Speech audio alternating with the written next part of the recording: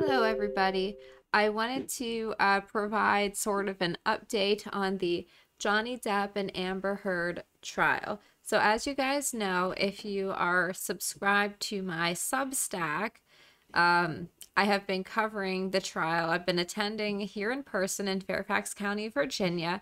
But the thing is, I had started writing like daily write-ups for it, but it's going to be such a long event. And it's such an all-day like thing. I'm getting up at 5 o'clock in the morning to get there at like 7 a.m. to wait in line to get a limited number of wristbands. And then the trial itself doesn't start until 10 a.m. And then you're there all day until after 5 o'clock.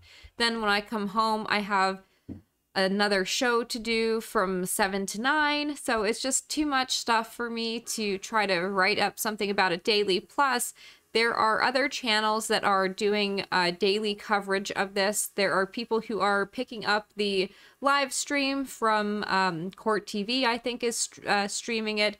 Law and Cuck is also streaming it. But there are channels like Legal Bites, Ricada Law. There are a bunch of other channels that are doing like daily live streaming of it. So if you want to watch it, those are the channels to watch. They go live, I think, every single day. They carry it.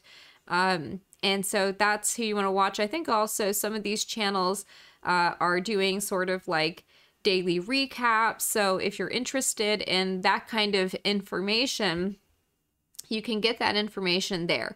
There is no shortage of people that are talking about the trial and covering it. So what I wanted to do is just provide basically the information that you wouldn't be able to get from watching those live streams and tuning into those channels. I recommend the LawTube community's coverage of it just because they have a good grasp on the legal issues there, and they can give good commentary and analysis on things like that. So I recommend that. I know they're doing recaps and stuff as well if you don't want to watch the entire, like, however many hours it is each day. So I recommend doing that.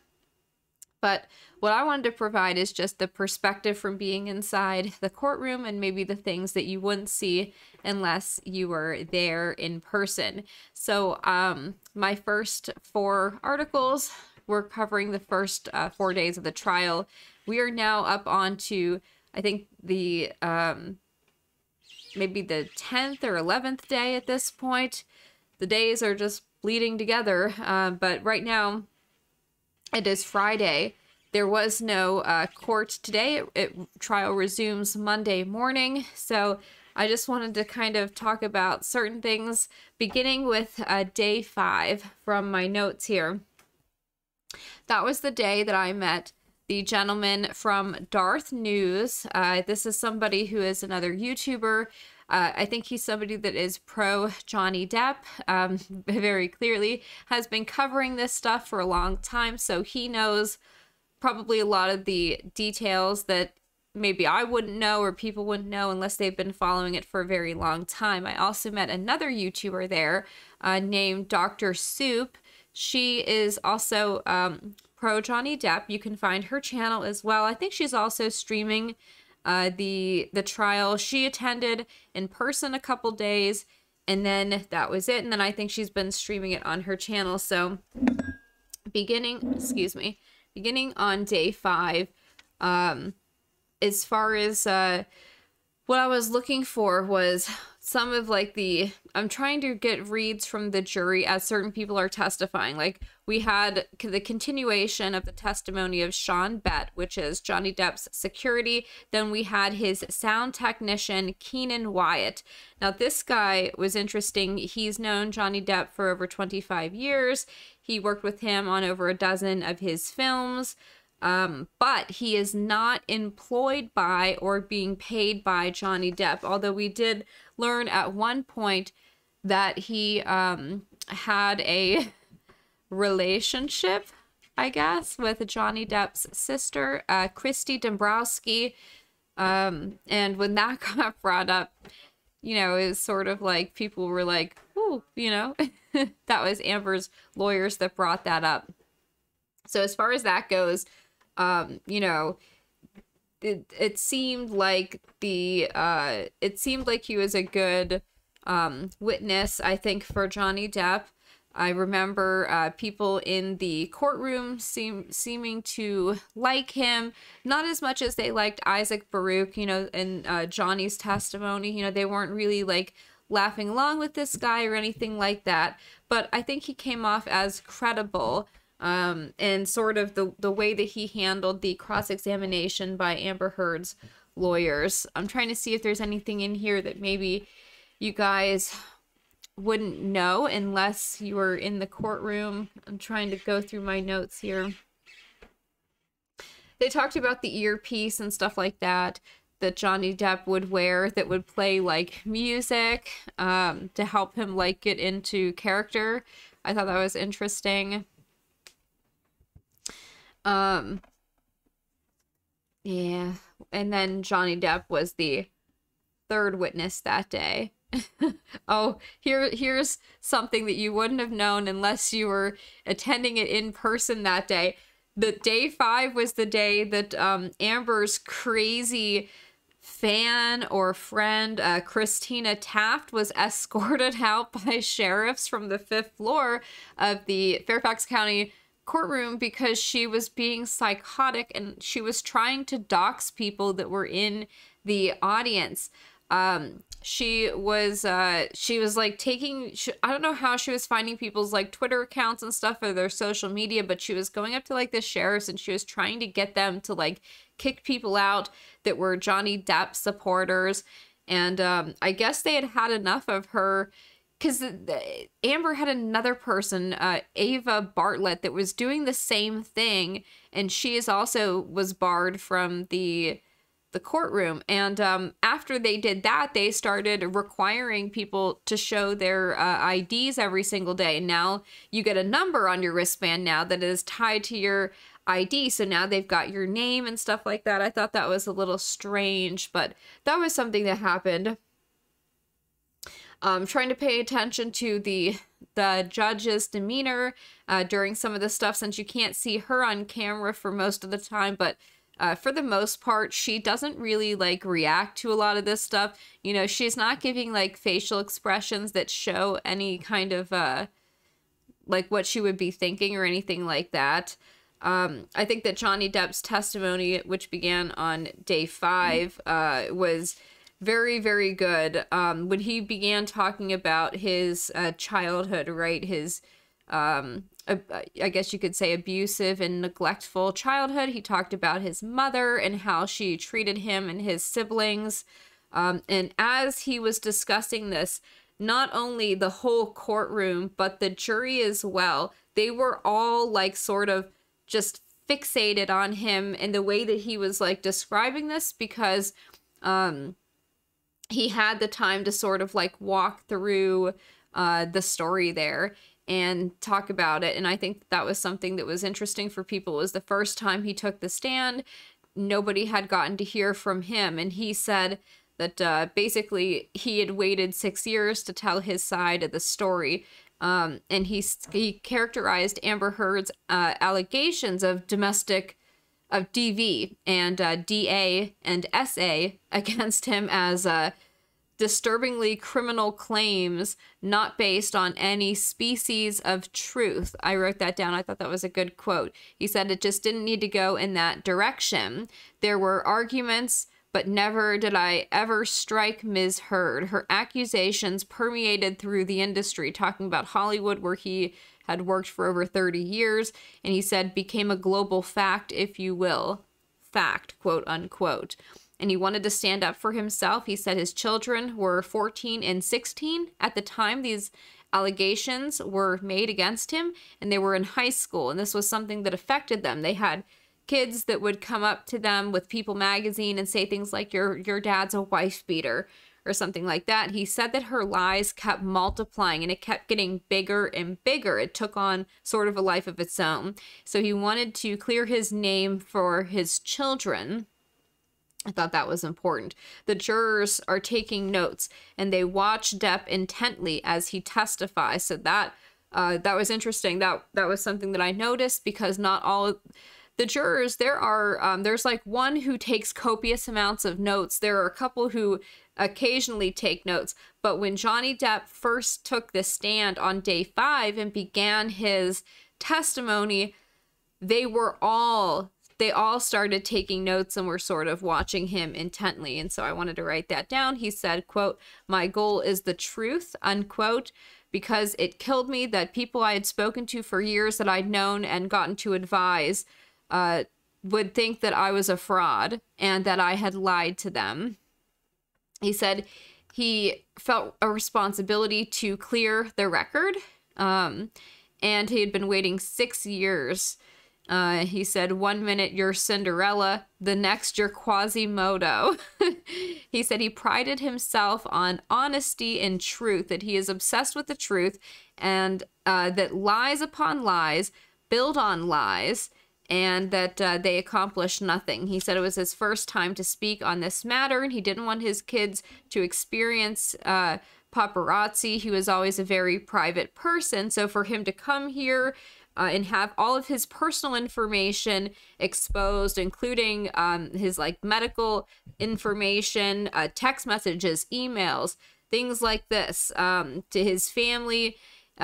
He said that he knows he is doing the right thing, and that it's, you know, he's willing to do all of that in order to get the truth out there. He characterized his childhood as very interesting. He said he thought it was normal up until a certain age. He was born in Kentucky. He said they moved constantly. They were always on the move. He was always sort of the new kid. They moved to South Florida when he was 7 or 8. His mother was unpredictable and could be cruel, with Debbie, Danny, and Christine. Those are his siblings, as well as him and his father. He said she could become quite violent and cruel. She threw things like ashtrays. She beat someone with a shoe once, or a phone. He said he was never exposed to safety or security as a child, and he tried to stay out of the line of fire. The jurors look on intently with sympathy as Johnny Depp discusses childhood abuse, physical abuse, constant, a lot of verbal abuse, bullying, making fun of whatever defect one might have. She called his brother Bucktooth and Four Eyes. His sister Christine was referred to as Violet because that was the grandmother's name, and she didn't like the grandmother. Things like that. Johnny Depp had a lazy eye when he was a child, and she called him cockeyed, one eye, to demean and humiliate him. He had to wear an eye patch in order to train his bad eye. He said there was verbal, physical abuse. He said that the verbal abuse was almost worse than the beatings. The emotional abuse was what tore them up. His father was a very kind man, quiet, shy, non-confrontational. Betty Sue is his mother. He said when she would go off on his dad, he would remain calm and very stoic. He took her abuse, basically. He said there was never really a moment where he lost control or attacked Johnny's mother. He said the most he would do would maybe punch a wall. One time he saw his father shatter his hand. He said that his dad remained a gentleman. He says as a 5-year-old, he wondered, how does he take this? Why doesn't he leave? He said his dad was a good man and was never abusive to him or his siblings, but that his father was at the mercy of Betty Sue because if he argued with her, she would blow up. Sound familiar? He repeatedly refers to his mother as Betty Sue. He left school at 15 years old to play music. The dad one day packed up his things in his car and left. Betty Sue came home from work, looked around, and said, your dad's gone. His dad told him, I can't do it anymore. You're the man now. Mom went into a depression, tried to commit suicide. One juror's eyes go wide as Johnny Depp relays his mother's downward spiral when she went down to 70 pounds. As Johnny Depp talks, the whole courtroom is quiet, focused, and listening. Learning he was very wrong about his father, about his first impressions regarding his dad's exit from the family.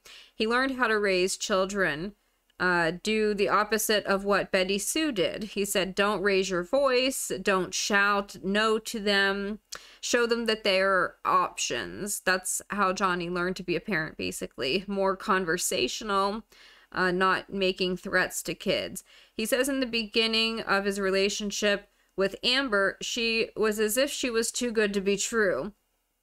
That's your first red flag, Johnny. One of many that you seemingly ignored.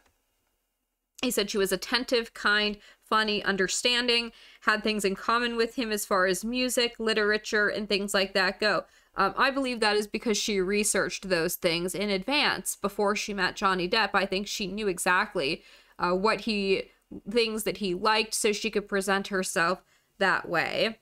He said for the first year and a half, the relationship was quote-unquote amazing. Then he noticed a few small red flags. He would work a lot. When he would come home, she would sit down and give him a glass of wine. She would take his shoes off. He said he had never experienced that before. That sort of attention, things like that. He said one day he came home, she was busy, he took his shoes off, and she came in and she was upset, and she said, "What did you just do? That's my job." She was visibly upset that he had broken her rules of routine. He thought it was strange. Once he noticed that, he began to see a few more red flags. You think? After another year and a half, she became another person. Johnny Depp was filling out a job application in LA. This is when he was younger. When he first got to LA, he met Nicolas Cage and Nicolas Cage said to him, "Why don't you meet my agent? Because I think you could be an actor." Nicolas Cage sent him to his agent. JD was sent to casting to read for Wes Craven's Nightmare on Elm Street, and he got the job. He found himself placed on the road to be an actor. He was cast on 21 Jump Street, didn't consider himself an actor, but rather a musician. He found that fun. He's always been introverted and shy, so it was strange for him. He was uncomfortable with fame. He didn't like it, never wanted to be a lead singer or front man. He doesn't think it's anything one can get used to. He said he had too much respect to become a teen idol, so he stayed away from music and began to study acting. He referred to this as sort of a trial by fire, on the job training. He calls acting reacting and behavior throughout that testimony. He said that he never felt like a real actor until the 1986 film Platoon, when he was cast in that. He was cast in Pirates.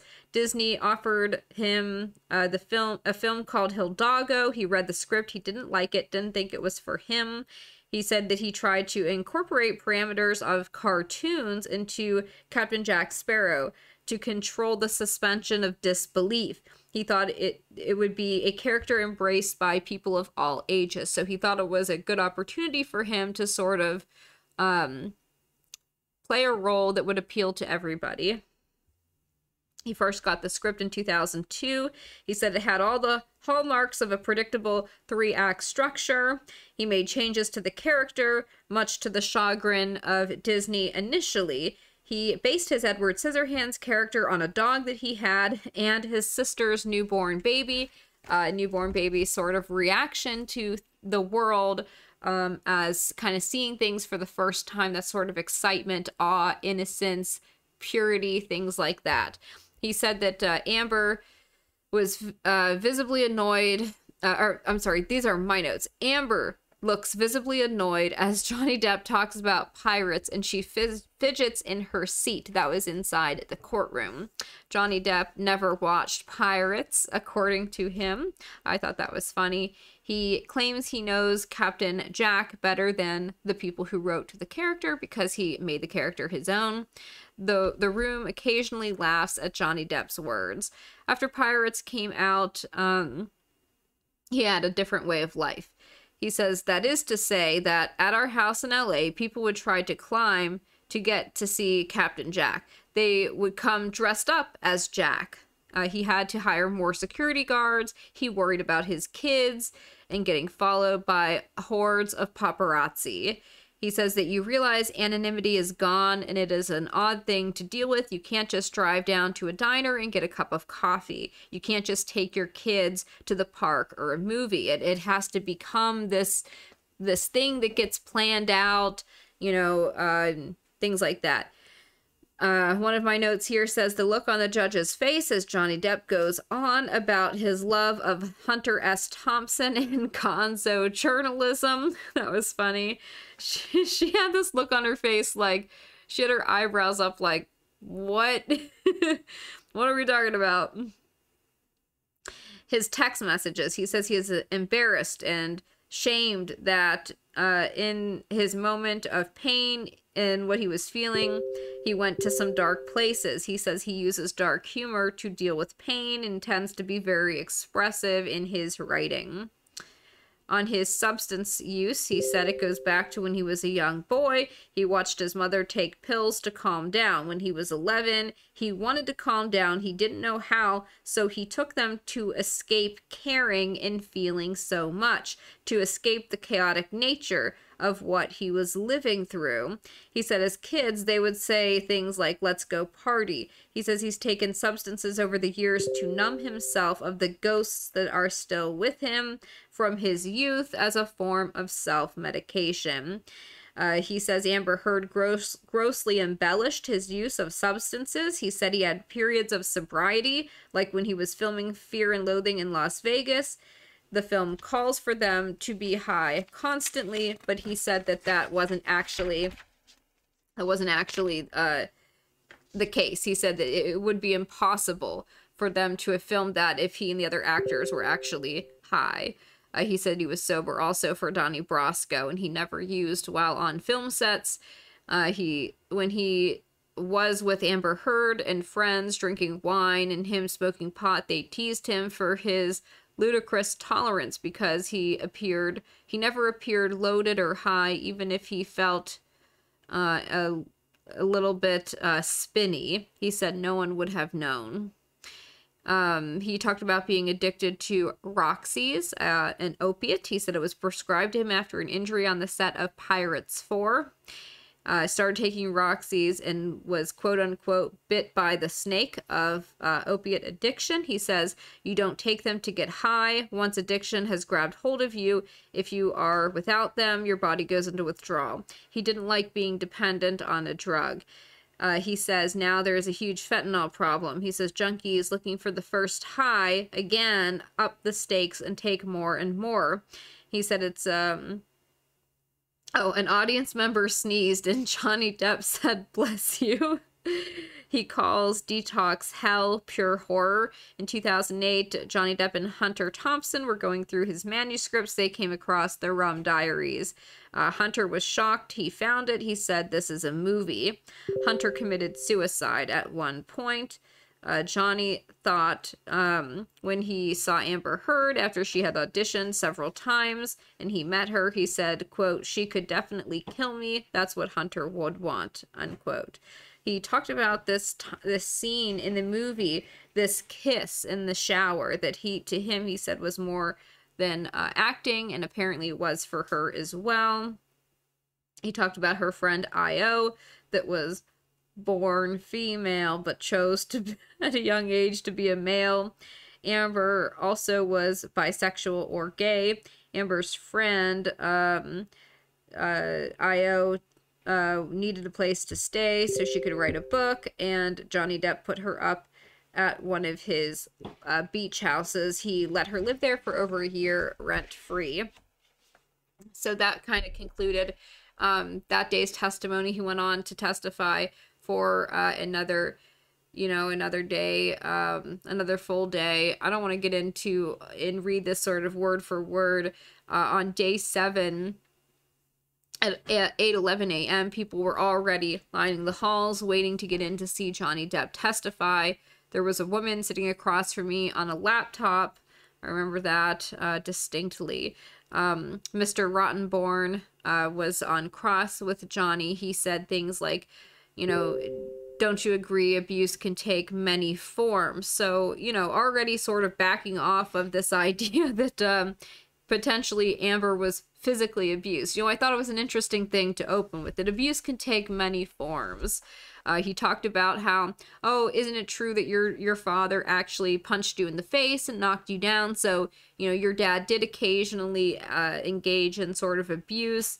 You know, you said that he was a gentleman, blah, blah, blah. They talked about Paul Bettany, a close friend of Johnny Depp's, who he did cocaine and drank alcohol with. Now, this day, what he was doing, Rottenborn, was he was going back and forth, like, in time. He would bring up text messages from, like, 2013. Then he'd bring up an email from 2015.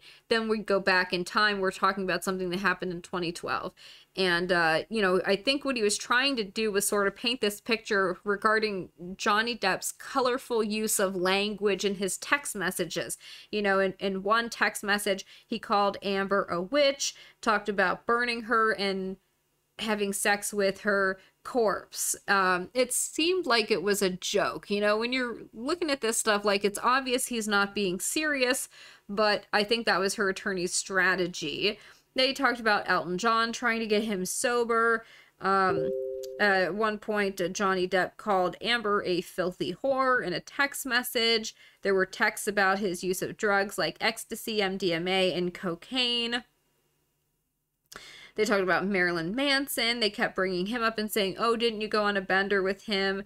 Johnny said he gave him a pill once so he would stop talking so much.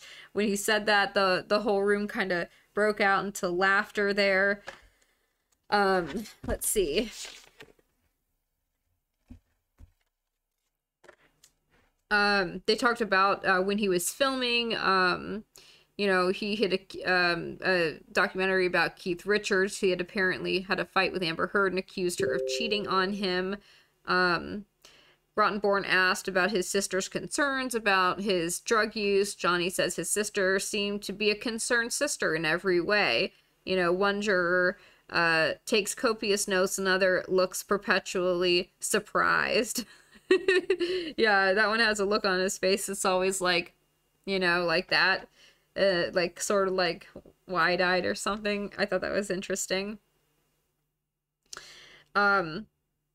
You know, one of the things I had noticed here was that there was nothing in this that talked about abuse, about him abusing Amber Heard and any of this. They're just talking about his colorful writing and sort of things like that. At one point, it says here in my notes that the judge appeared to be getting annoyed with Depp's defense team. It appeared, you know, when they were making objections to certain things. There is a point when Johnny Depp looks right at me, and then we went to lunch after that. There were less people after lunch. I think a lot of people left and went home because they were really bored with the way that Rottenborn was handling the cross-examination. I thought that was, you know, it's like, well, what did you expect, right? This is how it is. I do have in my notes here that there's a very attractive sheriff that is in the courtroom each day. I refer to him as Sexy Cop. He was there again that day. Okay, so yeah, this was basically some of the things that I noticed from that day. It just things like that, you know. Unfortunately, I wish I could provide more insight. One thing I did notice was that Johnny Depp texts like a boomer, like with all capitals at certain times, which I thought was kind of funny. But I'm not going to sit here and give a play-by-play of everything that happened on each day. You guys can look at that yourself. But I will say that when the psychiatrist was testifying about Amber Heard's diagnosis of borderline personality disorder and histrionics, that was something that not only the audience but the jury seemed to be interested in as well, that testimony. And it's not, I don't think it's surprising Amber, you know, when this woman was up on the stand testifying, Amber seemed to be obviously upset, you know, about what this woman was saying. So, you know, there was another gentleman, I forget his name now, the Scottish gentleman who worked for Johnny Depp at one point as like a personal assistant, I think, when he was appearing by video. He had people kind of laughing at a couple points as well. So I think it will be interesting. I'm sure, I don't know if she's going to testify on Monday when trial resumes, but I do believe she's going to be taking the stand soon. I think she's going to testify, and I think it should be very interesting to see how she handles that. Because I don't think things have been going well for her or her legal team. I think that her female attorney, Elaine, comes off as very abrasive and somebody that just, she's not likable, I guess. She comes off as very aggressive and I don't want to say cunning. That's not the word, but maybe perhaps manipulative. Like, I think that's how she appears. And I think that that's, you know, you have to, when you're a lawyer and you're coming up with like a strategy, I think you have to be very careful about how you're perceived by people. And I don't think that people have a very good perception of her, so I don't think she's done herself any favors. You know, and the same could be said for Rottenborn as well. There were a couple times in his cross-examination of Johnny Depp where he was obviously getting frustrated and annoyed, and you could kind of see that. And I think that detracted a little bit from what he was trying to do with his strategy. And I think that kind of didn't go well. So I don't think that it's going well for Amber Heard at all. I'm not sure how it's going to play for her when she gets up on the stand now, because all of the evidence so far seems to go in Johnny Depp's favor. It seems to, you know, confirm his story. And his story hasn't changed. It's been consistent, and the evidence appears to back that up that we've seen so far. You know, we haven't seen any real evidence of him abusing Amber Heard. We've heard recordings and things that she took that, by the way, reflect very badly on her. When they were playing the recording of him vomiting in the bathroom, I was looking at other people that were in the other spectators, right, that were in the courtroom, and people did not, like, that didn't go well for her. People were like, why was she recording this? Why did she record this and save this? You know, that was when he was detoxing and at like the worst point of his life, at the lowest point. And this is her husband who she's supposed to love. And she is surreptitiously recording him vomiting and then saving that recording. There was another, the last couple minutes of his Johnny Depp's cross-examination, where they played a recording where he was talking about, you know, asking Amber to cut him with a knife or something. You know, I think that they thought that was going to go well for them. It didn't. That did not go well for Amber Heard or her lawyers. That did not, Johnny Depp got very emotional. He looked like he was about to cry or something as he listened to this, and people were sympathizing with him. Nobody was listening to that and thinking, oh yeah, you know, what a bad guy. No, people felt bad for him. So that didn't go well for them. I hope I can have some more insight for you guys from inside the courtroom, trying to observe things that you wouldn't be able to see unless you're inside the courtroom, because the cameras are not going to show you the faces of the jury. They can't, obviously. You can't see the judge's reactions to a lot of things, or things that happen on morning break, on lunch break, you know, at the end of the day, in the afternoon break, things like that. You know, that's where I think I've gotten some of the more interesting insights, you know, listening to people on lunch break talk about like how they think things are going or what stood out to them. You know, there was one lady when Johnny Depp was talking about his family, like his abusive family, and how that sort of like colored the way that he dealt with his relationship with Amber Heard. This older woman was like in tears, and she says, "When I look at him, I see a broken man." You know, you wouldn't know that unless you were there in person. And I thought that was an interesting thing. Like if she's thinking that, I wonder if other people are thinking that as well. So just that's the kind of thing I'll try to provide. I won't be doing the daily like updated articles or anything like that, because it's just too much work for me and it's so oversaturated. There's so many other people doing that. What I will try to do is I will try to, on lunch break, pop in on other channels like Legal Bites if I can, and you know, just kind of provide my perspective from being inside the courtroom there, and then I'll try to make more videos like this. So hopefully you guys found that interesting, I guess, and we'll see what happens. I'm interested to see Amber Heard on the stand and if she tries to cry or how she handles this, because guys, I don't think she's a good actress. I don't think so at all. And you know, we know she has a temper. We know she has borderline personality disorder. We know she does the histrionics. So you don't know how she's going to react to certain things if she blows up. But I will say there were several days there where I made eye contact with her, and it seemed to me that she was like sedated, or she's like medicated. So maybe they have her on some kind of mood stabilizer or something like that. But yeah, we'll see what happens next week.